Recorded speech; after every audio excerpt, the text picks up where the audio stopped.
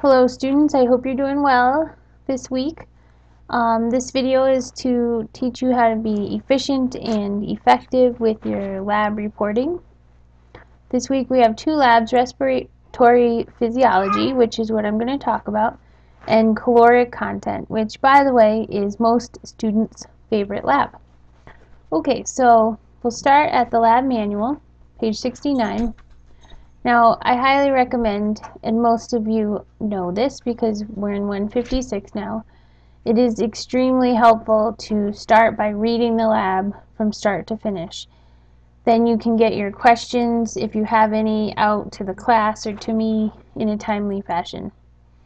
It also allows you an opportunity to see what you need to provide for the lab. I want to make a note that you don't need a meter stick. You can convert inches to meters if you have like a tape measure of any kind. Okay, and if you don't have a bathroom scale, you can estimate your weight. Okay, so what I do when I'm preparing to grade is something that I think would help you a lot when you're organizing yourself for your labs. I open an Excel document, and as I read through the lab, I copy any statements down that I think are important. So all of this stuff here is just text from the discussion and review of the lab report, of the lab manual, excuse me. I read through the procedures, find out if there are any extra questions in there that I need to address. Check out what information is going in the different tables. Okay. After I've read through this, we get to the lab report assistant. I'm not okay with you handwriting answers in here and then scanning this back in. I really want it to be electronic, and you can make an electronic table in Word, but if you do it in Excel, then you have the value of being able to put an equation in there and use it over and over again. So I'm going to show you how to do that. So just as I copied the text that I thought was important into the Excel on the side, I built all my tables in Excel as well by just copying and pasting the information. Then once you have all the data in there, create borders so it looks nice. Okay, you might need to expand this a little bit or decrease it so you can see the entire words that you've put in here. Okay, notice that table 1, table 2 look a lot alike, but table 1 is balloon diameter and table 2 is lung volume. Okay, table 3 has an equation. So the nice thing about building these tables in Excel is that you can input an equation and then carry it through to other trials. So here we go. When you start an equation, you start with an equal sign.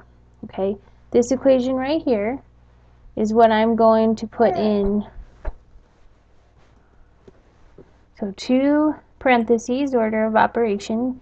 Now if I want to multiply height times mass, I'm going to click in cell B17 times cell B18, close the parentheses, divided by 3600, close the next parentheses, caret 0.5. Okay, now it says 0 because I haven't actually put any data in here. So let's imagine that I'm 570 centimeters tall and I'm 320 kilograms in weight. These are superfluous numbers. They're not real. Okay, so you see that the surface area was calculated for me. Now to get vital capacity, I'm going to do equals the surface area times 2,000 because I am female. Enter. Now these numbers, they don't look very pretty. You cannot leave that many significant figures when you started with a number with only 3 significant figures. So you go up here and you decrease the decimals. Okay, and there you have it. Now, in other labs, you might need to pull the same equation through several trials.